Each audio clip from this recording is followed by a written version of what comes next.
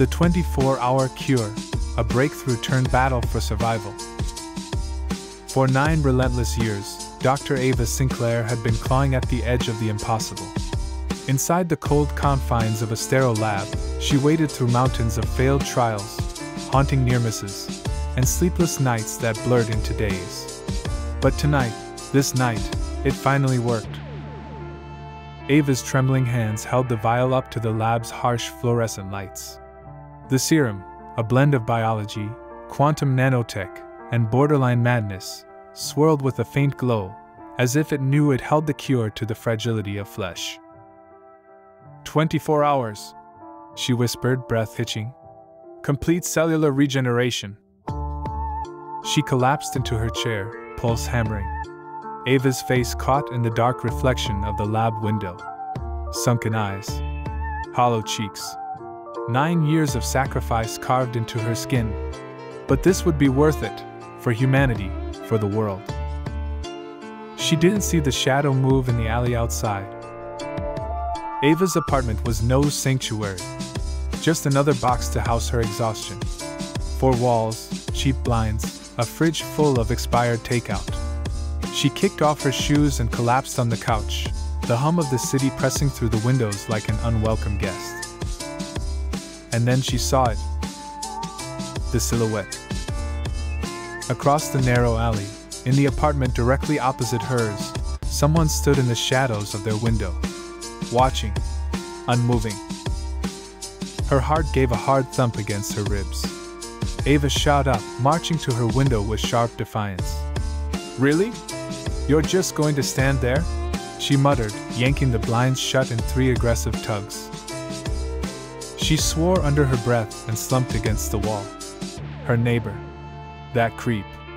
He'd been lingering like an oil stain for weeks, always there when she got home, always looking. She had bigger problems to focus on. This was paranoia. She needed rest. But across the alley, the watcher never blinked. The next morning, Ava woke to the screech of her phone. It was the lab. "Dr. Sinclair," her assistant stammered. Someone broke in last night. The data servers have been wiped. They took everything." Ava's stomach dropped, a black hole pulling her inward. "What?" Her thoughts splintered as she staggered to her feet, half-dressed and frantic. "Do we still have the prototypes? The backups?" "Gone." Ava's fingers turned white around her phone. 9 years. Stolen in hours. But who? The lab had top-grade security. No random thief could pull this off.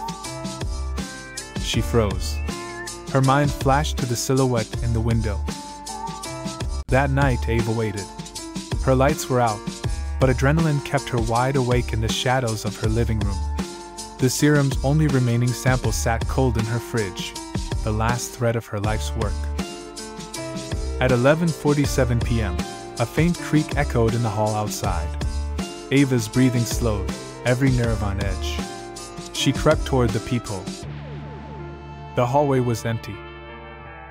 She turned, and her blood turned to ice. The fridge door was ajar. A man stood beside it, bathed in the faint blue light.